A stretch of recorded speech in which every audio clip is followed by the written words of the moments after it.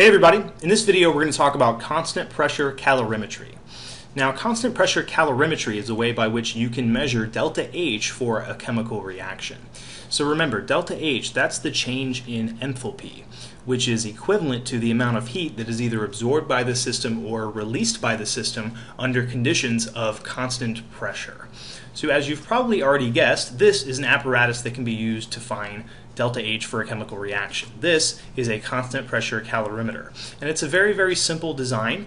You have these two foam cups, one is placed inside the other, so that provides a very insulated sort of environment to keep the inside of the cup closed off from the rest of the laboratory environment. And then sitting on top of those cups you have a loose-fitting cork lid. So the reason why the lid fits loosely is to make sure that the pressure does not change over the course of the reaction. If you were to have products that were gases, as you make more gas inside that cup, normally you would get an increase in pressure. That is, if the lid was fitting on tightly. But since the lid fits on loosely, there are no changes in pressure, and so we have constant pressure conditions within this system. So what's going on here is you got basically a reaction that's taking place inside these cups. Normally the reaction will take place in a solution, and then to stir that solution around and make sure that all of those reactants react into products, you have a glass stirring rod, so that helps speed up the chemical reaction. And then of course you've got a thermometer inserted into the cups so that you can measure the temperature throughout the chemical reaction. So this is a basic breakdown of the steps that are used to find delta H for a chemical reaction. So what you would do is you would measure the mass of your reactants, and you would also measure the mass of your solvent. Remember, the solvent is going to be the stuff that's dissolving the reactants in order to make that solution, because again the reaction is taking place within a solution. And then what you'd also do is you would determine the heat of the specific heat rather of your solution. And normally the specific heat of the solution is understood to be exactly equal to the specific heat of water, which is 4.18 joules per gram per degree Celsius. So again, in most situations, you're assuming that the specific heat of your solution is the same as the specific heat of just regular old liquid water, 4.18 joules per gram per degree Celsius. And then finally you would run that chemical reaction, and then that chemical reaction is going to have a temperature change. Now the temperature could increase. That tells you that you have an exothermic reaction, energy is being released into the surroundings, or the temperature could decrease, and that means you have an endothermic reaction, one that takes in energy from that solution, from the surroundings. So with all of these pieces of knowledge, the mass of your solution, the specific heat, and the temperature change, you'll be in a position where you can calculate the heat of your solution. So let's say we have an exothermic chemical reaction. The reactants, as they get converted into products, are going to release heat into that solution. Okay, so the solution is actually going to absorb heat, and we can calculate how much heat is absorbed by the solution. It's going to be the product of the mass of the solution, MSOLN there. It's going to be a product of that times the specific heat of the solution, so that's C sub S for the solution. And then the third term that you multiply these two things by is going to be delta T, the change in temperature, which of course was measured using your thermometer. So this formula allows you to calculate the amount of heat that is absorbed by the solution from the reactants as they get converted into products. And then once you know that, you can actually find the heat of reaction. So in order to find the heat of reaction, we're making a very important approximation. We're approximating such that the solution is all of the surroundings. The reactants and the products are the system, and the solution is the only component of the surroundings. And of course, it's not necessarily the only component of the surroundings, because you have the rest of the universe to consider. But again, because you have that insulated environment, it makes for a pretty good approximation. So what I'm trying to say is that all of the heat that was absorbed by the solution, that exact amount of heat is going to be the amount of heat that's released by the reactants as they get turned into products. So in other words, to find the heat for this reaction, which under conditions of constant pressure is equal to delta H for the reaction, it's simply going to be the opposite or negative heat of the solution. So again, all this equation is saying is that whatever heat that was absorbed by the solution is the exact amount of heat that was released by the chemical reaction. So it's a pretty long and involved process, and before we end the video, we're going to do a problem where we figure out delta H for a chemical reaction. So this problem says that we have zinc reacting with hydrochloric acid according to the following balanced equation. Okay, so we have zinc, we have hydrochloric acid. It's going to react together to make zinc chloride, ZnCl2, and it's also going to make hydrogen gas. And it says that we have 2.441 grams of zinc, and it's combined with enough HCl to make 50.00 milliliters of solution.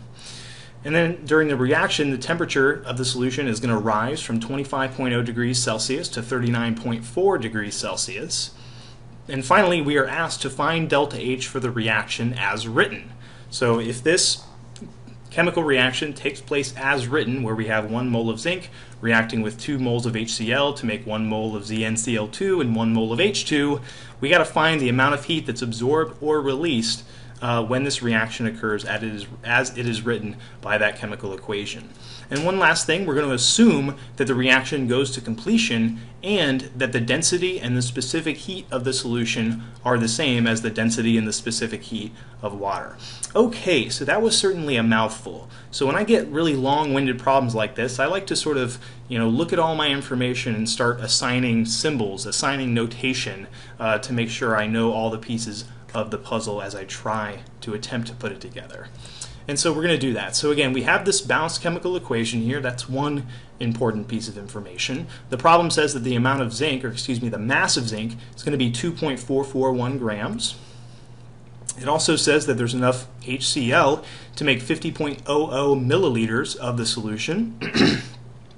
We can calculate the change in temperature, or delta T, very simply by simply taking the final temperature and subtracting away the initial temperature, so 39.4 degrees Celsius minus 25.0 degrees Celsius, and that's going to give us 14.4 degrees Celsius.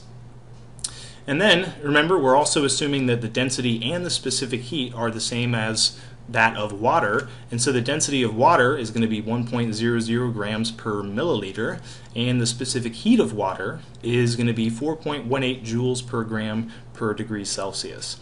So that specific heat of water term, it comes up a lot when you do thermochemistry problems, so that might just be one that you want to commit to memory.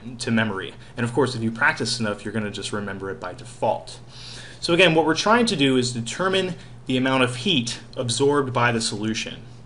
And so that's our first step. So ultimately we need to use this equation where we have the product of the mass, the specific heat, and the temperature change. Well, we know the specific heat of the solution. Again, that's just going to be the specific heat of water, 4.18 joules per gram per degree Celsius.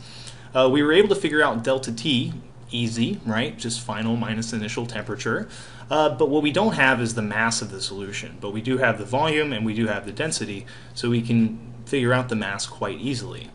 So we don't have that, but we need it. So again, we start out with our 50.00 milliliters of solution. I can use the density of the solution as a conversion factor. So again, it's 1.00 grams per milliliter. So it's 1.00 grams per 1 milliliter. So I put that 1 milliliter on the bottom of the conversion factor, the 1.00 grams on top. The milliliter units are going to cancel, and I'm going to get 50.0 grams of solution. And so now we do have the mass of the solution. It's 50.0 grams. And so now we have all three of those pieces. We can calculate the amount of heat absorbed by the solution.